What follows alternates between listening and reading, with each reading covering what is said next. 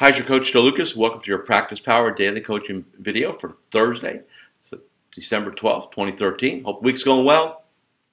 Let's talk about the last core competency, the power of execution. And I don't mean your execution, although some of you probably think about that from time to time, of course. But really what we're talking about is, look, once you get the psychology figured out, you got your systems, guess what's left? Go do it. Take action. Now, what happens? Why don't advisors do that? Well, the real primarily reason is their psychology is messed up and all the protocols in place.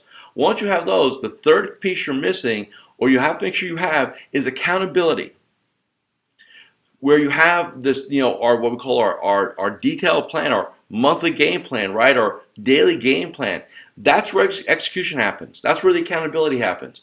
And for some of you that have been kind of going at this for a decade or two or three, and you're saying, how come I can't get to that next level? How come I'm not achieving more? As long as you know why you need to do that.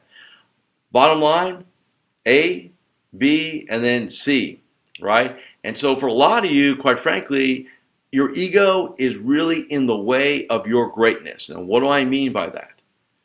You're not committing to finding a coach to help hold you accountable to your goals, your dreams, your aspirations.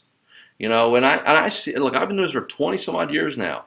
I'll tell you, if you have the right person in your corner, you'll make a lot of money if that's what it's about for you. People ask me, people came up to me over the weekend and say, how do you, because I had a lot of non-clients in the room, how do you gauge your effectiveness or success as a coach? That's people ask me. And I say it's very clear to me.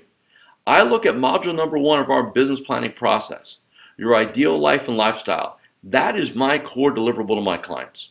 Whatever the economics are, whatever the bucket list is, whatever else needs to be present, that's my driver for them. So what I need you to take a look at is you're kind of working through getting ready for 2014, right? And thinking about hey, is this going to be my breakout year? Maybe you need to change the dynamics. Remember something. The people you put around you, the team you have, has tremendous impact.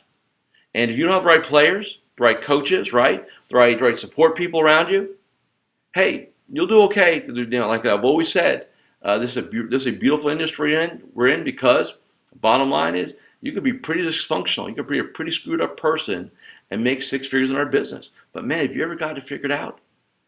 6 figures become 7 figures if that's what you want. So I want you to think about how you execute, because that's the third tenet or the third core competency, the power of execution. Are you taking enough action? Have a great day today. I'll see you tomorrow for our end of the week here.